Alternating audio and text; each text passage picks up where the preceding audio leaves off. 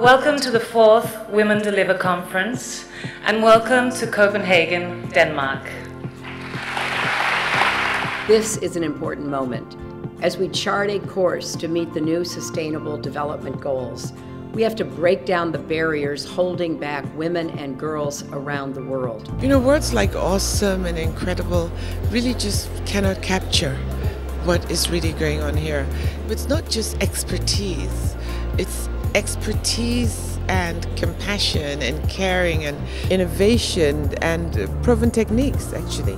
Core to the Women Deliver Conference is the solution. Everything is focused on solution because that's what can inspire, that's what can give hope, and that's what can showcase what should be done moving forward from here. Empowering women and girls to be agents of change themselves. They're not victims, they are people who can make the most positive contribution to society. Giving cash directly to women turns out has been a great strategy.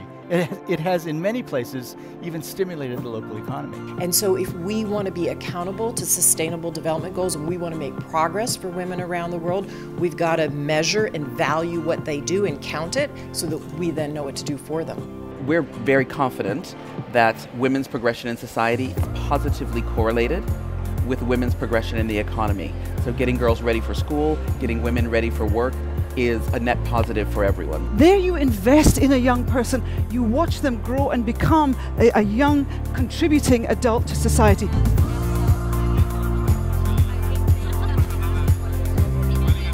There is this quote, right, that young people are a generation of leaders of tomorrow, but actually we are leading now. We are young people, we can drive the response. The drive to increase HIV testing and counseling belongs to us. We must promote universal access to sexual and reproductive health services to all girls and women. We are not where we were 50 years ago. And so we must continue to soldier on. What we do with the pregnant women is tapping and mapping every single pregnancy in diabetes and helping them to maintain a normal blood sugar. We don't just want to reach young women, we want to reach men, we want to reach young boys, we want to talk to everybody, we want this conversation to be open. We know that there are 75 million children who are living in conflict zones and their chance of going to school is dramatically reduced by the conflict. No child must have to choose between staying alive and getting an education. So part of our mission is to make sure that the journey to and from school is not an unsafe journey.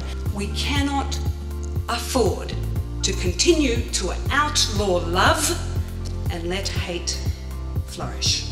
Moments like we've had this week is what makes movements. Girls and women have such an untapped potential. They deliver so much more than babies, and investing in them is not only the right thing to do, it is the sound thing to do.